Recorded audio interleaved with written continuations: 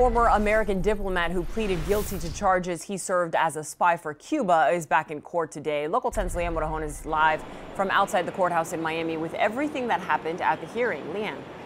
And just moments ago, he was officially sentenced. He will spend 15 years in federal prison for his act of betrayal against the United States.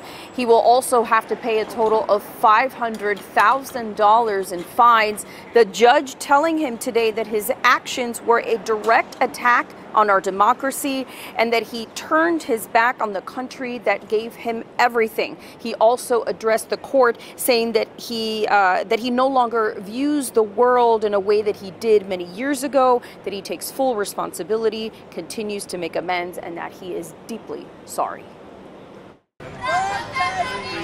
Protesters outside the federal courthouse in downtown Miami, where Manuel Rocha pleaded guilty. The former American diplomat admitting to one count of acting as an illegal agent of a foreign government and one count of conspiracy. He was arrested late last year for acting as a spy for the Cuban government for more than 5 decades. This action exposes one of the highest reaching and longest lasting infiltrations of the U.S. government by a foreign agent. U.S. Attorney General Merrick Garland spoke from Washington to announce the charges back in December. The complaint alleges that Rocha sought out and used his positions within the United States government to support Cuba's clandestine intelligence gathering mission against the United States. Rocha worked for 2 decades as a U.S. diplomat, including top posts in Bolivia and Argentina. The FBI received information that Rocha was allegedly a covert agent of Cuba's intelligence service. The feds say he admitted as much to an undercover FBI agent, even referring to the United States as the enemy during recorded conversations. He told the undercover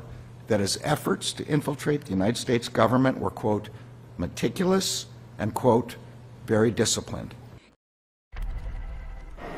Now, this plea hearing didn't go as smoothly as I'm sure the federal prosecutors had hoped. The judge took issue with some facets of this agreement, including the fact that the restitution, who they would pay restitution to, that specific victims were not named. And also so because of that, we should tell you that they're also opening the door to revoke his citizenship in the future. They'll have a civil proceeding to establish whether that will happen, and that they will later identify specific witnesses to whom he may have to pay restitution. We're live in downtown Miami. I'm Leanne Morejon, Local 10 News. Leah, thanks a lot.